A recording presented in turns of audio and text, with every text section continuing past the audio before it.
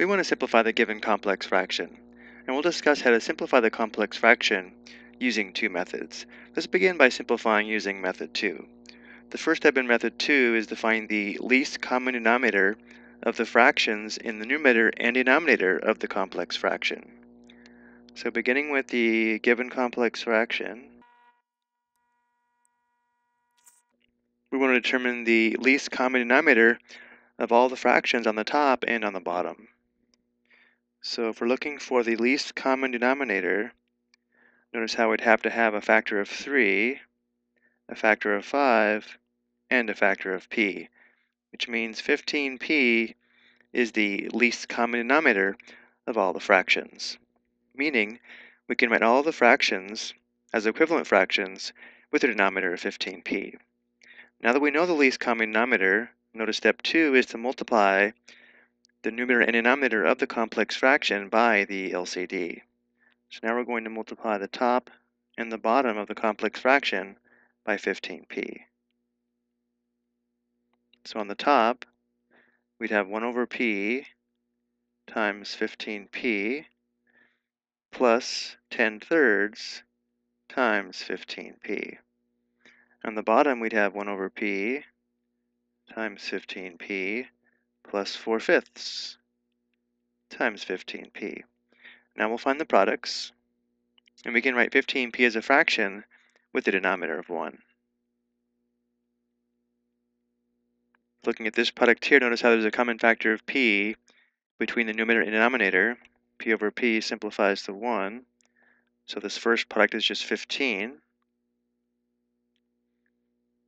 Here we have a common factor of 3. There's 1 3 and 3, and 5 3s and 15. So we have 10 times 5 times p, which is 50p, so we have plus 50p. In the bottom, this product simplifies. P over p simplifies to 1, so we have 15 plus 5 and 15 share a common factor of 5. There's 1 5 and 5, and 3 5s and 15. So here we have 4 times 3 times p, which gives us 12p.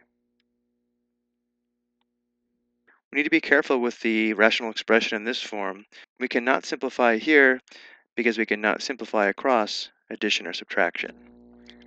So to check to see if this will simplify, we should factor the top and factor the bottom and see if there's any common factors other than 1. So the greatest common factor in the numerator is 5. If we factor out 5, we're left with the quantity 3 plus 10p. The greatest common factor at the bottom would be 3. If we factor out 3, we're left with 5 plus 4p.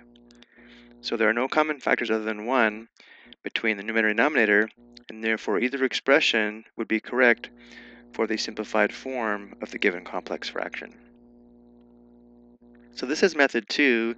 Now let's go back to the original complex fraction and simplify using method 1. The first step in method 1 is to simplify the numerator and denominator of the complex fraction separately, and then write the complex fraction as a division problem. So looking at just the numerator, notice how the least common denominator would be 3p. So we'll multiply the top and bottom of this fraction by 3, and the top and bottom of this fraction by p. Looking at just the bottom now, notice how the least common denominator would be 5p. So we'll multiply the top and bottom by 5 for the first fraction, and multiply the top and bottom of the second fraction by p. So now on the top, we have 3 over 3p plus 10p over 3p. On the bottom, we have 5 over 5p plus 4p over 5p. Now we can go ahead and add. On the top, the common denominator is 3p. Adding the numerators, we get 3 plus 10p.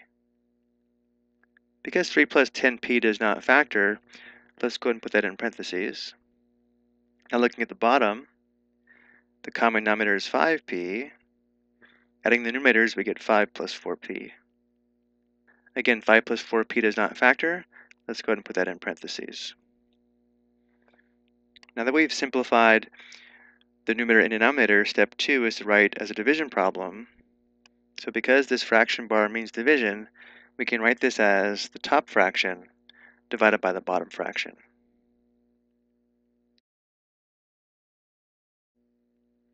And then we have divided by the bottom fraction.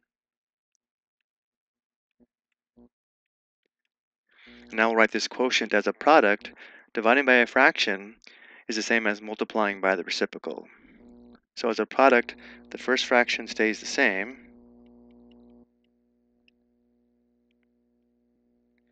And then we'll multiply by the reciprocal of the second fraction, so times 5p over the quantity 5 plus 4p.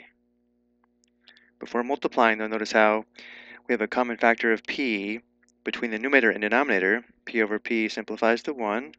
So now multiplying, we have the quantity 3 plus 10p times 5, or 5 times the quantity 3 plus 10p. In the denominator, we have 3 times the quantity 5 plus 4p. Notice by using method 1, the rational expression is in factored form. Of course, we can also give the simplified expression after distributing. If we distribute, we have 15 plus 50p in the numerator, and the denominator would be 15 plus 12p. Again, either rational expression is a simplified expression for the given complex fraction. I hope you found this helpful.